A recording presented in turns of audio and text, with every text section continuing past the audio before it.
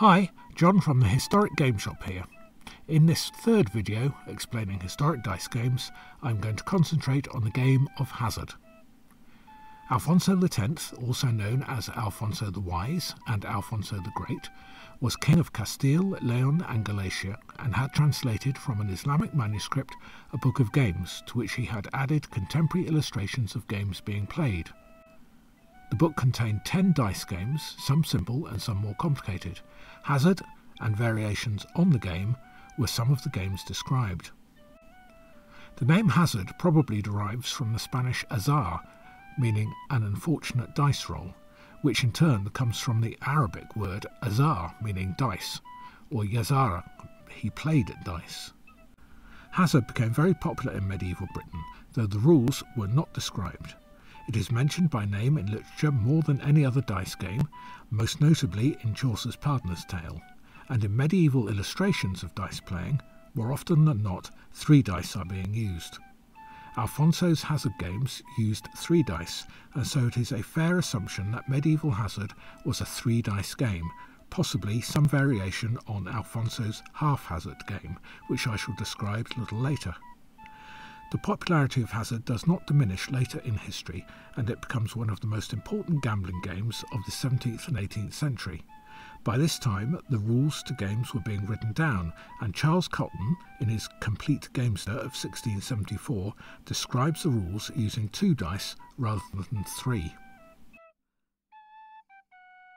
The game known in Alfonso's Book of Games as Hazard is a game for 2 players using 3 dice. The hazard, or winning numbers, are the 4 lowest numbers, 3, 4, 5 and 6, and the 4 highest, 15, 16, 17 and 18.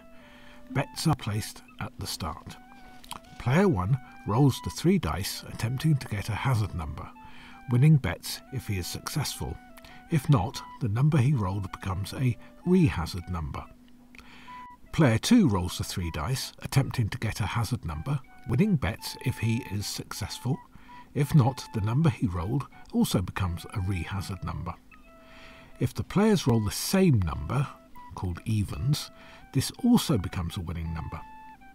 Player 1 rolls the 3 dice again, attempting a hazard number or re-hazard number, and then player 2 does the same. The player to roll the winning number, a hazard, a re-hazard or evens, wins the bets placed. If a player rolls his opponent's re-hazard number, then he loses, and the opponent wins the bets.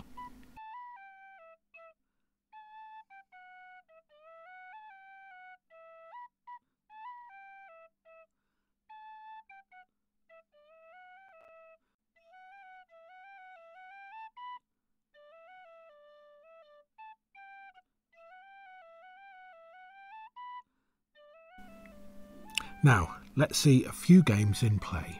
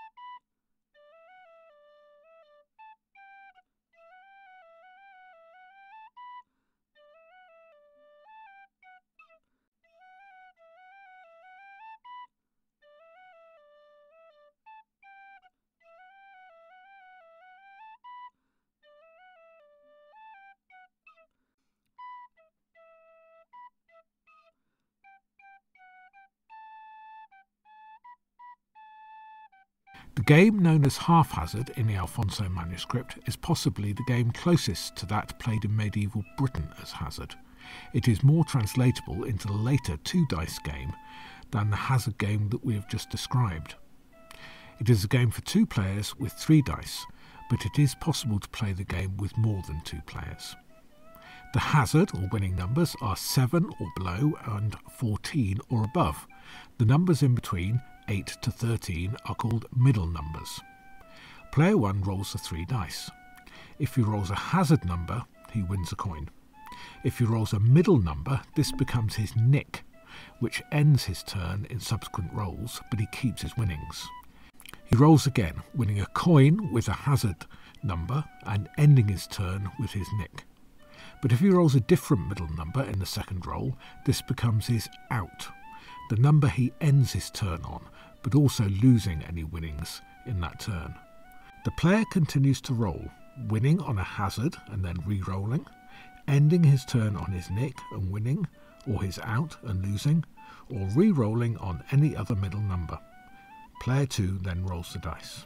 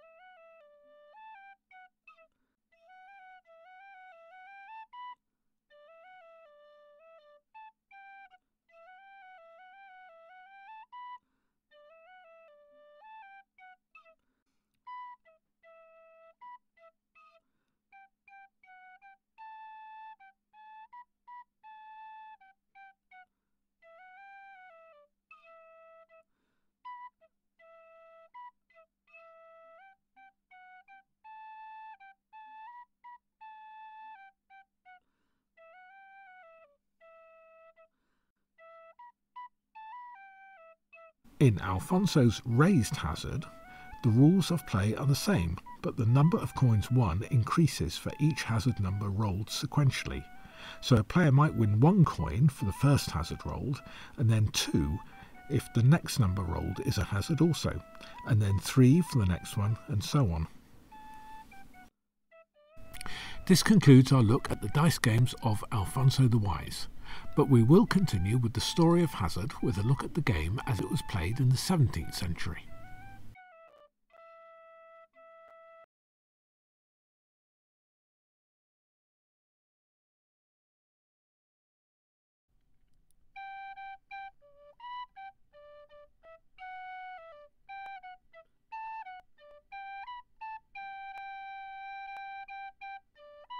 The game of hazard, played from the 17th century, is a game for 2 or more players using 2 dice. It has greater similarities to Alfonso's half hazard than the game he describes as hazard. Players may bet with the player rolling, or may place bets between themselves on the outcome of any roll. The game is based around rolling a main number, which are the numbers 5, 6, 7, 8 and 9. Associated with each main number are nicks, by which a player wins, outs, by which he will lose, and chances. Player 1 rolls the dice attempting to roll a main. If successful, he continues. If not, he passes the dice to the left. If player 1 rolls a main, then bets are placed that he will win or lose on the next roll. So, player 1 rolls again. If he rolls the nick, he wins all bets placed. If he rolls an out, he loses. If he rolls a chance, he can roll again, and more bets are placed. If on this roll he rolls the same chance number, he wins all bets and his turn ends. If he rolls the main, he loses. But if he rolls any other number, he rolls again until he either rolls his main and is out, or his chance and he wins.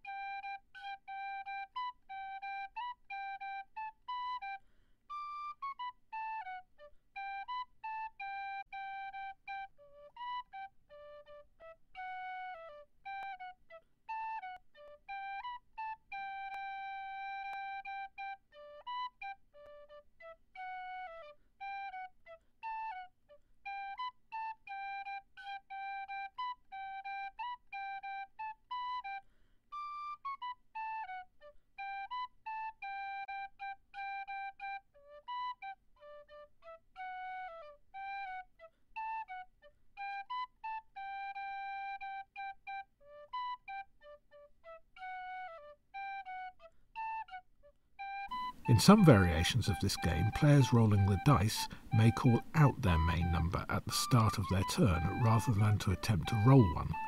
This ensures that the player always has a chance of winning. A probable early variation of the game has no chance numbers, players simply winning and losing on nicks and outs, in a similar way to half hazard, but played with 2 dice, so reducing the number range. This game may be close to the early post-medieval 3-dice game and be transitional between this and the game played in the 17th century. Thank you for watching this video. Our next video will look at a few dice games popular in the Tudor period and up to the 17th and 18th centuries. If you would like to subscribe to the Historic Game Shop YouTube channel, you can receive updates on when our latest videos are released. See you soon.